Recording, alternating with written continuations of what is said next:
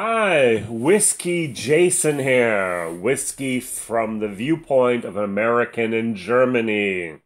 This is my third bottle of Tipperary. This time Tipperary Knockmealdowns 10-year-old single malt Irish whiskey. 1,900 bottles was of the second edition. Sorry, I don't have the first edition. I'm pretty positive there was 1916 bottles. 1916 because of the connection to the Easter Revolution. And I have bottle 1239. So this is triple distilled. At least that's what the guys, Stuart Nickerson and Garrett Ahearns, said at a whiskey festival here in Germany a couple of months ago.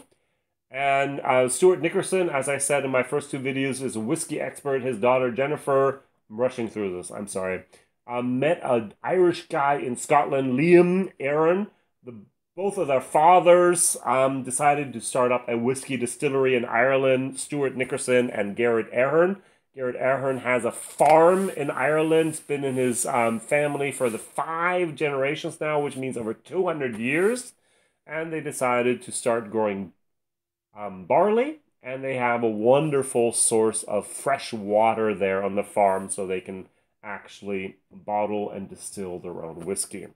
So this is the Mountain Range series, the first bottle from this, 47%. And it's named after the Knockmealdowns, which is a mountain range in Ireland. The highest mountain there is 795 meters. I will not do the math. Times 3 is 2,300 feet high. And the first edition was sold out, and I have the second edition. So this is the first bottle from this mountain range, and it was aged and distilled in Ireland for 10 years in ex-bourbon casks. It doesn't say first bourbon casks this time.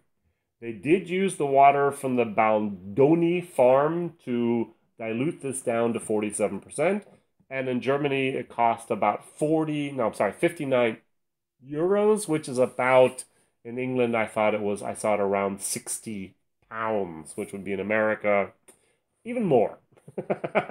So let's fill up my glass and I'll nose it and then tell you a little bit about the aromas.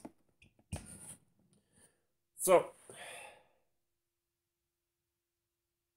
the very, very first thing I get on my nose is grain. Then I get some tropical fruit, pineapple, coconut, more tropical fruits. A little bit of oak is in there with some vanilla. It's a good nosing whiskey.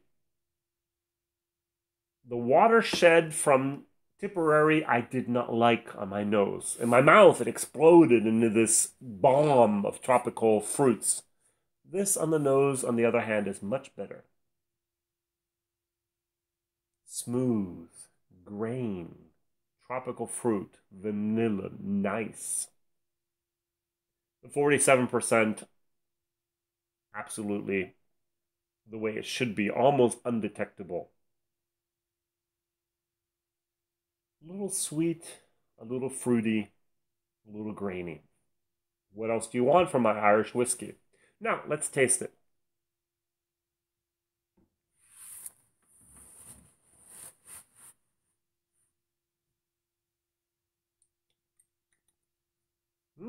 At the end, ooh, nice. Nice.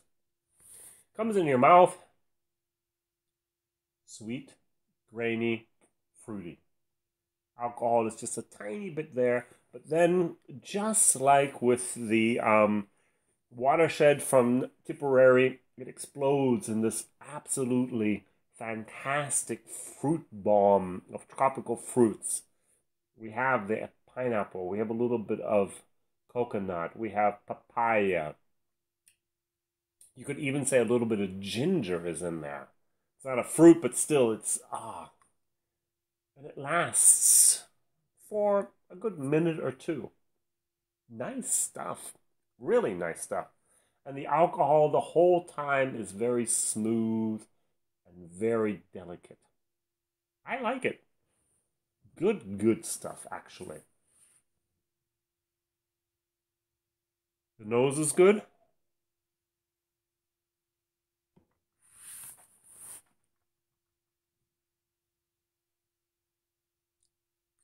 Palate is good.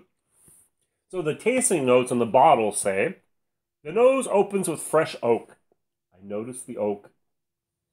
Developing in hot caramel sauce with notes of chocolate and vanilla.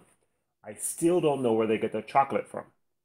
I've had whiskeys with dark chocolate. I've had whiskeys with white chocolate. But this doesn't really have the chocolate that I'm used to. But it does have a little bit of a caramel sweet. I'm going to go still with my tropical fruits. Much better than what they said. The palate is smooth and light. Sweet honey cuts through with citrus notes, then becomes savory and peppery. Peppery is what they're talking about, the alcohol. Okay, a little bit is there. Savory just means yummy, yummy. And the citrus is what I'm talking about, the tropical fruits. I would not say honey, but it was sweet. It was nice. The finish lingers, oaks with drying tannins, and just a touch of ginger spice. Ah, look, the ginger. Now, I didn't really get the drying tannins.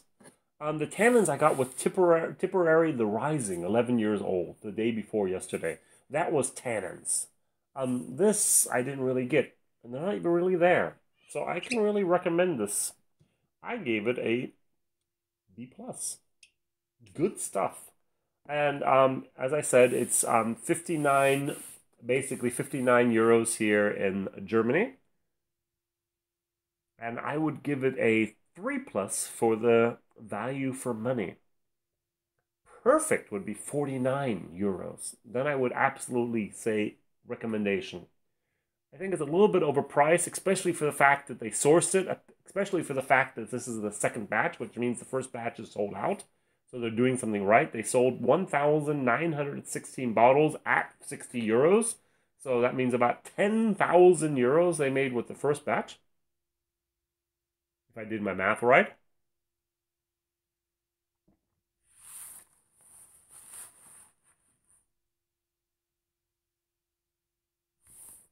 Maybe you notice how I chew my whiskey. It actually allows the whiskey to come and touch all the areas, my gum, my tongue, up above, and the back. One of the best ways to really get everything out of a whiskey. And this stuff is really good. They mentioned that at least Stuart Nickerson and Garrett Ahearns mentioned that this whiskey is available in Ireland and Germany. And they're planning on sending it also to America. So if you can get your hands on this stuff, on this whiskey, I would highly recommend it. A little bit on the pricey side, but it's a very, very, very good Irish whiskey for its 10 years. All right, WhiskyJason here. I've done over 300 videos in German, and now I'm doing some more and more videos in English, especially if I cannot find a video online, especially at YouTube, that has done this particular bottle. And so I'm going to continue doing more and more videos now in English. And hopefully you will like the videos, you will subscribe, and you will also recommend these videos to other people. So far I have a couple hundred subscribers in German, and it'd be great to have a couple hundred or a couple thousand subscribers in English. Okay, thank you very much. Goodbye. See you then.